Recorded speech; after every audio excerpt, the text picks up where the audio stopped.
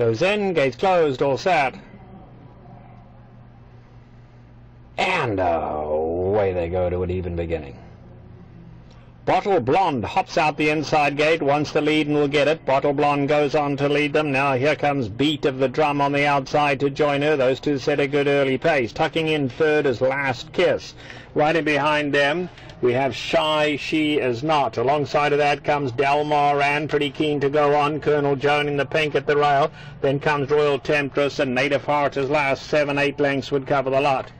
Into the turn they go, and Beat of the Drum established a lead now. Beat of the Drum goes on to lead them at a decent pace, has a length advantage. Bottle Blonde is right there in the second on the far side. Down at the rail comes Last Kiss, and then Shy She Is Not.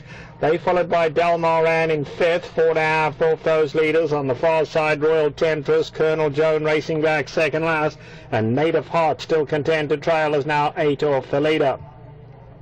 They run towards the half-mile pole, and Beat of the Drum still in front by a length, with Bottle Blonde now putting pressure on from second.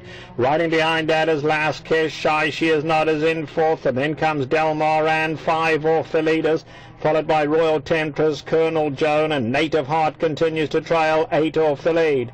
3/8 of a mile to go, and Beat of the Drum now being taken on by Bottle Blonde. They stride for stride and they sprint for home.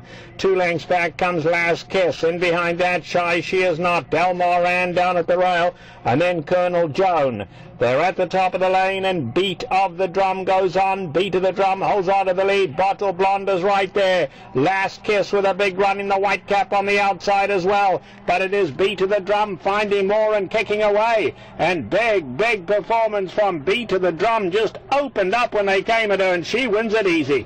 Beat of the Drum and Kent Desormo, very impressive. Last Kiss will be second. Colonel Joan came running on third ahead of Bottle Blonde.